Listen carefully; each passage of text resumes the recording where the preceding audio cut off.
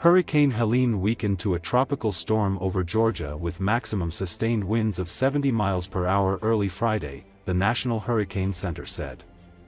Helene continues to weaken while moving farther inland over Georgia. The storm was about 40 miles east of Macon and about 100 miles southeast of Atlanta, moving north at 30 miles per hour at 5 a.m., the center in Miami reported. The storm made landfall in northwestern Florida as a Category 4 storm as forecasters warned the enormous system could create a nightmare storm surge and bring dangerous winds and rain across much of the southeastern U.S. There were at least 3 storm-related deaths. City officials in Tampa, Florida held a news conference on Friday morning and said police and fire department personnel were using boats to rescue people from Davis Island, which is a part of the city. We want to remain focused on our safety and well-being of every member in this community. We have responded to over 200 medical and fire-related calls, said Fire Chief Barbara Tripp. Our high rescue vehicles can't even get on Davis Island, said the city's mayor, Jane Castor. So the only way we're getting people off of the island right now is by boat. We want to remain focused on our safety and well-being of every member in this community. We have responded to over 200 medical and fire-related calls, anywhere from power lines down to burning vehicles, burning homes, and as well as any traffic accident, as well as serious medical calls. We currently are assisting Tampa Police Department with rescuing personnel. We have 4 John boats that's out there as well, continue to do rescue from off of Davis Island as well as South Tampa. But the water on Davis Island, our high rescue vehicles can't even get on Davis Island. So that's, that flooding was what we had warned everyone about. So the only way we're getting people off of the island right now is by boat. U.S. Secretary of State Antony Blinken used an address to members of the UN Security Council Tuesday to slam Russia for blatant violations of UN resolutions over its invasion of Ukraine. Russia is the aggressor. Ukraine, the victim. Russia fights for conquest. Ukraine fights for survival. If countries stop supporting Russia, Putin's invasion would soon come to an end, Blinken told the council members. Blinken also accused China of providing support for Russian aggression against its neighbor.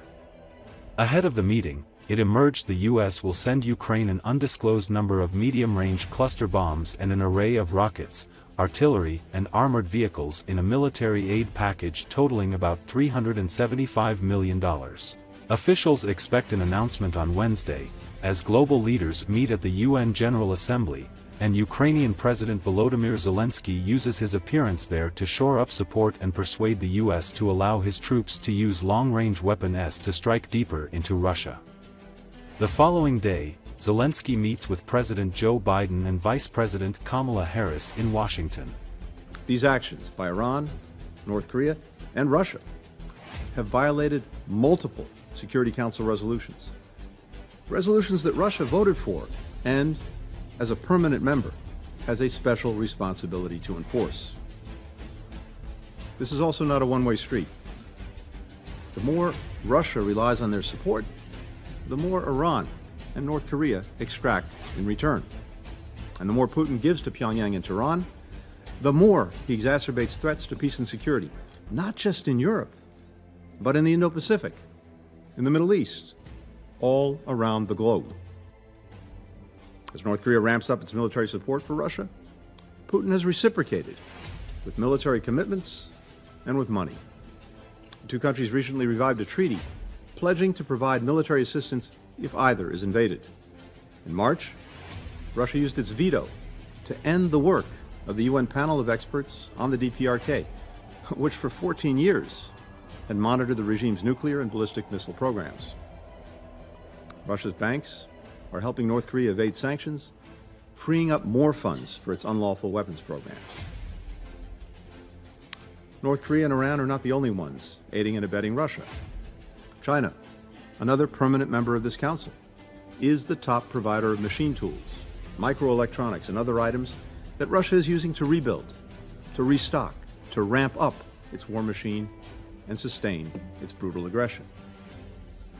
Now, some may ask how the United States, or any other country helping Ukraine defend itself, can criticize countries for providing military support to Russia. There is a profound difference. Russia is the aggressor, Ukraine the victim. Russia fights for conquest, Ukraine fights for survival. If countries stop supporting Russia, Putin's invasion would soon come to an end. If countries stop supporting Ukraine, Ukraine could soon come to an end. This brings me to the second step that members of this council can take. One of the council's primary responsibilities is seeking to peacefully resolve conflicts. As President Zelenski has said, no one wants peace more than Ukraine. The United States also wants to end this conflict. And before Putin launched his full invasion, we used every tool we could to try to prevent it, including right here at the Security Council. But the way the Council seeks to end this conflict matters. The UN Charter is crystal clear on this point. When fulfilling its responsibilities, the Security Council, and I quote, shall act in accordance with the purpose and principles of the United Nations, end quote. In other words, we must seek a peace that upholds rather than undermines the UN's core tenets. That's why all of us here have a responsibility to support Ukraine's call for a just and lasting peace to end Russia's war of aggression. A just and lasting peace must affirm the principles of sovereignty, territorial integrity, and independence.